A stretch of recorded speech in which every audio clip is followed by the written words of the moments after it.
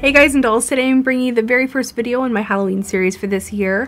I'm going to be taking you guys on a bit of a journey through the last century. Each one of these videos will be inspired not only by a particular decade, so this is by 1900, but really truly it's steampunk, so it's a little more fantastical and a little, you could take some liberties with it and have some fun. But for a lot of these, they're going to be inspired by particular pop culture references. So while I don't want to give everything away, one I guess I could give away is the next theme, which will be Downton Abbey / Titanic. But just to kind of give you an idea of some of the themes going forward, I don't want to give anything away. It's a big old secret. You guys are going to die over so many of them. I am so proud to finally share this with you because I've been working on it for so long and trying to iron everything out and make it perfect. And if you enjoy this, please do give me a thumbs up, subscribe, and tell your friends. It's the only way I can grow my channel is by word of mouth. I really appreciate everyone who brings their friends into the fold or will share my videos on Facebook or Instagram or wherever. I really appreciate it. You can always share my looks as long as you credit me. So appreciate it, actually. And that's pretty much it. I am super excited about today's look. This is a Steampunk seamstress, or the dressmaker. Let me show you guys how I created this look. I'm starting out this makeup adventure with some brow cover. Today I'm using the glue stick method. Since I'll be gluing snaps onto my brows later, this doesn't need to be perfect, but I will color correct lightly with some coral lip liner, and then go over with a full cover concealer and set the whole thing with powder. Then I based out my eyelids using MAC's Painterly Paint Pot and highlighted using a pale cream eyeshadow. In the center of my lid, I packed on an intense matte yellow eyeshadow, and then to ground that, I used a stone-colored eyeshadow in the inner and outer lid. I then blended towards the center lid to make a cohesive rounded shape. Next, I added a warm haze with a medium brown matte shadow. All of the brushes I'm using today are the new Urban Decay brushes, and this was the first time I actually used them, and I was really impressed with how they worked overall.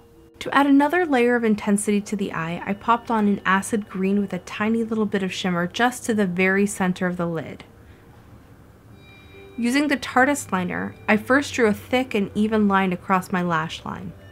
Then, following my natural eye line, I created a wing using the Delium Tool 762. Best eyeliner brush ever.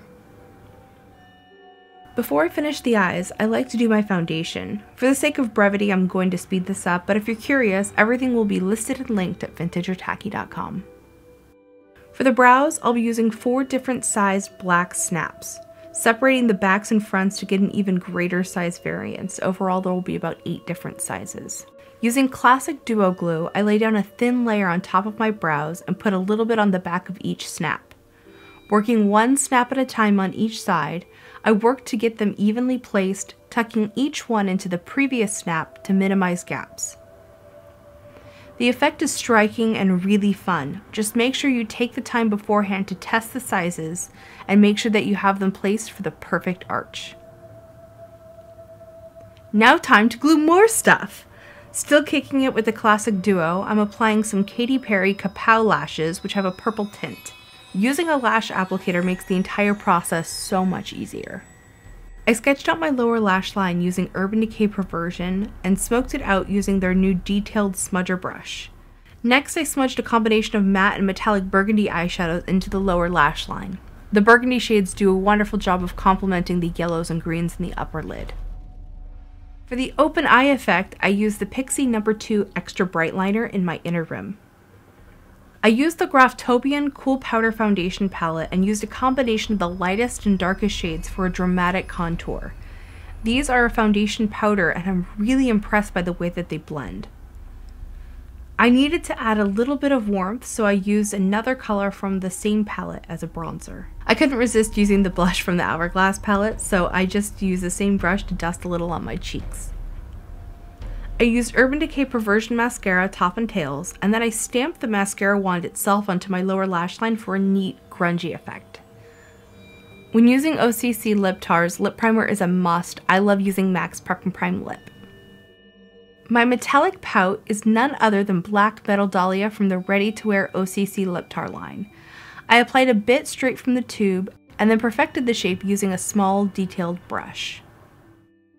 To really enhance the grunge effect, I decided to stamp on some additional mascara blurbs. And then to highlight, I used an iridescent green powder. To give the lips pop, I then dusted over the top and center bottom lip with Pink Heart from the Moonchild palette. I love layering powders over the OCC lip tars. The oils in the lip tar actually keep it from looking cakey or dry. This is the look so far, but it just needed a few finishing touches.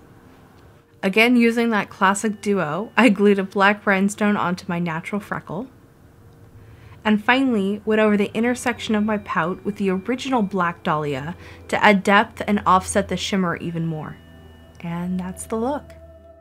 The majority of my costume, the corset, the black top, the hoop skirt, they all came from hipsandcurves.com, which is one of my favorite places to go and get Halloween costumes, as well as sexy fun lingerie.